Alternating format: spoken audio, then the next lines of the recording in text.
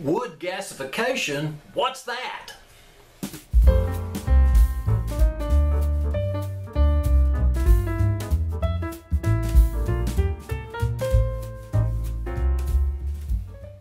Well, hello, and here today on the Rusty Glovebox, what we're going to do today is we're going to revisit my wood gasifier. And several years ago I built one like this. This is what they call a FEMA gasifier.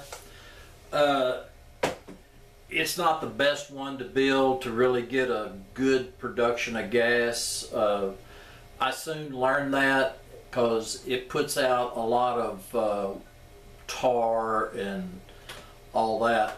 But I did generate a lot of gas, and so what I did, I just kind of tabled this project till I got time and learned a lot more about it. But anyway, that's what I've been working on here recently. So let me take you out here and let's go check it out. Well, this chamber is where you burn your wood chips, and the fire tube is in the center.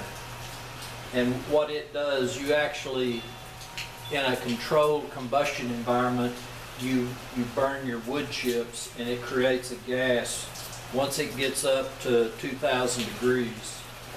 That gas will come out of this tube here, and once the gas comes out of the combustion chamber, it will go in, I'm going to call this just the first stage of filter. And a lot of the soot, tar, and all of that will drop to the bottom of this cylinder, and then the gas will rise and come up here and then go through this radiator type setup, allowing the gas to cool and the water to drop. As it exits the radiator or cooling core, it's going to come across here, and then any moisture that has collected, I'm hoping that it will empty itself into this bottle, and then after that it's going to go into my first stage filter. This is the lower half of my gasification filters, and I have about a total of 5 foot. What I have here is the joint, and I'm going to put a screen in because my media is going to go on top, and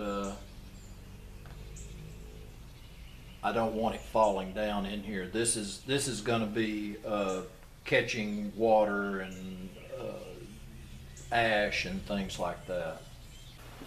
Once it comes out of the radiator and it comes in past my first little catch bottle, it's going to come up this tube and go into the top of this pipe, which is going to be filled with pea stone, and that's going to be my filter media, and then it will drop down, and any liquids that is collected here will drop into the bottom of that. I have a crossover into this filter tube, and it'll come up, and I also have filter media in here, and it will come down into my last stage of filter, which is this old ammo box. I'm going to put a little shelf in here and going to have expanded metal on top of it, and then I'm going to be able to put about a 8-inch layer of straw or hay in here for my final filter.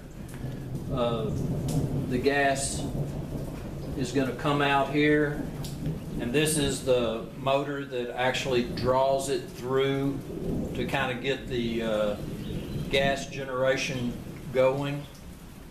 And once it's been operating for about 10-15 minutes, something like that, then the gas should be in good shape.